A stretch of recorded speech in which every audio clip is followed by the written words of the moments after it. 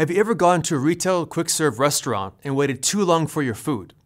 By the time you pick it up, your fries are frigid, your burger is soggy, and the ice in your drink has melted. Or perhaps you ordered through the drive-thru only to get home and realize you had the wrong items. Building modern retail customer experiences like store analytics, operational efficiency, and personalization for your customers can be very challenging. The good news is that AI, modern infrastructure, and on-premise computing can help unlock use cases just like this. In this episode, you will learn how to achieve modern retail use cases with a fun and interactive demo showcasing order accuracy in the retail store of the future. Stay tuned.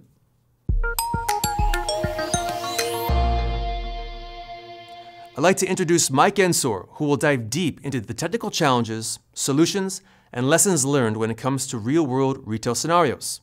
Mike, please walk us through what you're going to show us today. Thanks, Cameron.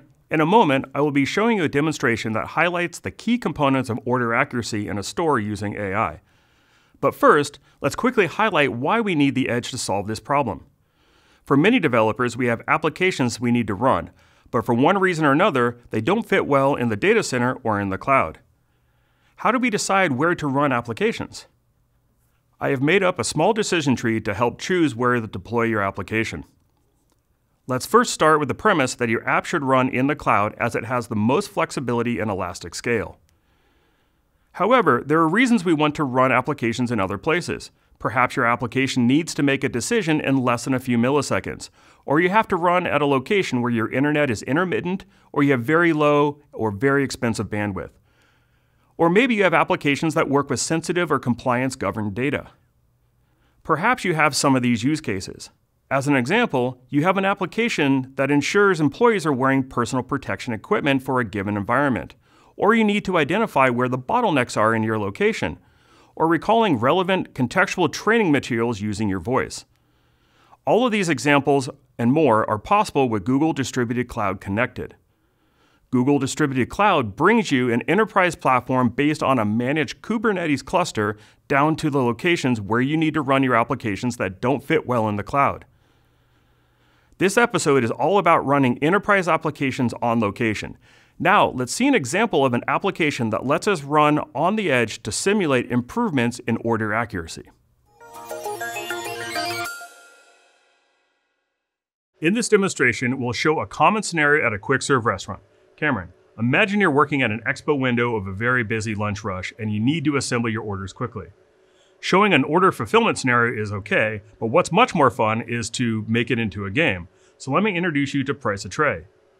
Let's put my skills to the test. All right, so here's the rules of the game. You've got a tray, you've got a whole bunch of food items, you don't know the price of those food items. Your target is $14.19. What you need to do is assemble the food onto the tray, let the computer recognize it, and price it, and try to get as close as you can to that target price as possible. Great, okay. You've got 30 seconds to do it. Are you ready? I'm ready. Let's go. Let's go. All right, let's start with the burger. Okay. We'll try some of these chicken wings over here. And you're currently at 8:25 and you got about 20 seconds to go. We tried these donuts. Not bad, okay. You're at 9:45. You fries. There you go. All right, so you got to find something about 3. You got about 5 seconds to go. Oh, how about these tacos? Yeah, let's try the tacos. A good idea. Let's see, where'd you end up with the tacos? Oh, that's really close. Man. 14:35, just slightly over, and you are in second place. Nice job. Good 16 job. cents. Yeah. Amazing. Throughout this game, all of the data is kept within this location and not shared with the cloud. Another cool fact is that there's no GPU in this scenario. All of the inferencing is done locally, allowing us to maintain a low latency, compliant, and cost-effective solution with AI on-premise. That was a really amazing demo, but I'm really getting hungry. But before we start eating food, let's talk about how GDC Connected makes this case possible. Now that you've seen the demo and understand the business cases, let's talk about how this was created and how to scale this to hundreds or thousands of locations. There's a lot we can show here, but let's begin with how to train and to get the model down to the edge. This diagram depicts how we can perform an end-to-end AI model cycle that is set up to be efficient use of technologies. We will refer to each of these components in a bit more depth. First, we start with taking data we want to identify in the model. For the Google Tacos example, we have a list of about 15 products. We take pictures of these items individually. then a permutation of items with some overlapping, simulating real-world scenarios. We then put these images into a GCS bucket as depicted in the diagram as training and validation data. Next, in Vertex AI, we create a dataset to let the platform know where we have the data we want to be used. With the dataset in place, we next want to train our model. There are multiple methods to train a model. This is known as transfer learning. You can manually retrain a model or automate the process using Vertex AI pipelines, which is essentially a managed Kubeflow instance. We will show an existing Vertex AI pipeline already set up for us. The pipeline will use the dataset split up into images for training and validation, so we can test the model after it's been created. The final step of the pipeline is to export the model into TF-Lite format so we can leverage this at the edge. The export process will push the model to a GCS bucket under the folder scheme. At this point, the model has been built and exported. Now we can focus on how the on-premise clusters get access to the model version so they can inference. For software configuration distribution, we are using Google's config sync tool, which is a GitOps pattern designed to scale deployments to tens of thousands of clusters by defining a desired state for each of our clusters. Each cluster then pulls a configuration down and determines if there are changes it needs to make based on the cluster's identity. We can leverage this to distribute inference server and model configuration to each of our locations. On the cluster, we have a few options on how we want to use this model. A low complexity method is to set up an inference server that uses configuration to pull models from the GCS bucket and make them available over an API. To set this up, we use Kubernetes KRM configuration to establish an inference server and the config map to know where to pull model images from, as seen here. If a dedicated inference server is not an option for you, you could embed the model into an application container and use config sync to pull the containers down into the cluster. The downside would be that all new images would require new container versions, and running concurrent models would need to be addressed at the software layer. In our example, we decided to use an inference server so we could provide flexibility when deploying new and diverse models, keeping them independent from the application. While the application is running and we see results from the inference server, we have the opportunity to capture a small percentage of these requests to the inference server. We can capture the images as context and the results with the bounding boxes. Taking the feedback data, we can push this to a GCS bucket and use it for analysis. We can then use the feedback to analyze how effective our models are. Based on the identified labels and the request context, we can adjust the labels to match the appropriate responses and retrain the model. Over time, this cycle can be used to reproduce new, more accurate inferences or incorporate new items into the model. Let's pivot to talking about one of the other challenges we faced when inferencing at the edge. The price of tray is composed of four main components: the inference server, the game API, the RTSP feed engine, and the user experience.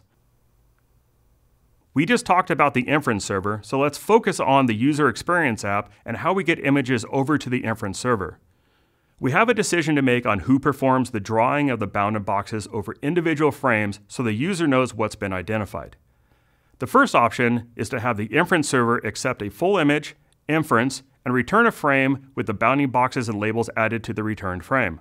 This approach works, but is problematic for two reasons. First, when you want to adjust the frequency of inferences per second, you have to skip frames from the motion JPEG stream, then insert them in the inference frame at the right point in time. This can be tricky and will cause your video to be jumpy. Second, bandwidth is not infinite. Having the inference server return the full frame requires more bandwidth. You have to send the full frame to the inference server as well as return the full image, consuming more bandwidth.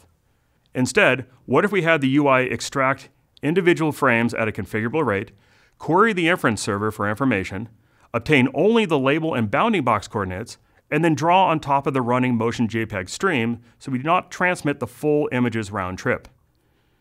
In order to do this, we need to use two HTML5 canvas objects that are set up to be overlapping. The first canvas can run in a JavaScript loop with an image object and its SRC set to the motion JPEG stream URL. On load of the page, the image stream is started on the first canvas. The code then extracts single frames from the first canvas background image and submits these to the inference server. When we receive the detected information from the server, we can draw the bounding boxes based on the coordinates returned.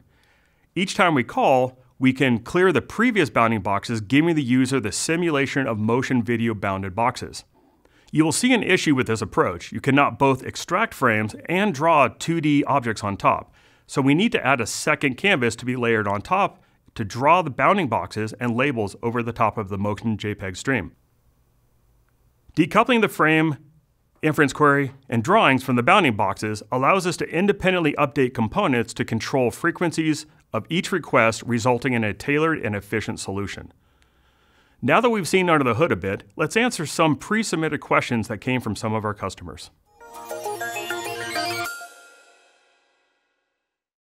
Today we talked about order accuracy. What are some of the other use cases that you see customers using AI, cloud, and on-premises to solve different use cases? In this episode, we focus on order accuracy, and this is a very hot topic for sure. Another real common use case is around environmental observations, such as personal protection equipment, fall detection, and breaking glass. A growing trend we're seeing is related to contextual training, where employees ask the system for contextual help on a given task, like, how do I construct this widget? The AI knows information and can provide a tailored response and instructions to that individual. Modernizing legacy infrastructure can be a massive lift for some customers, especially when they're trying to approach and integrate things like AI. What are some of the ways that customers can solve this? AI is unlocking so many opportunities for industries across the board. I would start by identifying use cases that fit well with AI. For example, AI can enhance the customer experience, assist staff, or detect irregularities for your business before your customer does. While AI is often a driver, you still have existing applications. Leveraging legacy data and adding new functionality like computer vision can be a minor change with a good return on investment. Choosing the right platform that can host legacy and cloud-native applications in the same ecosystem has operational advantages as well. No longer do you have the old and new system, you have one system using the same tooling, processes, and runtime. Amazing, Mike. So what are some of the ways that customers can get started with Google Distributed Cloud? You can learn more by visiting Google Distributed Cloud page on Google Cloud. Please check the link in the description below. You can also contact your account manager for options for your business. And as always, subscribe to this channel and watch for more videos about solutions built with Google Distributed Cloud.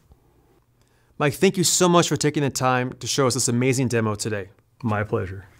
Before the microphones pick up my growling stomach, I'm going to lunch. See you next time.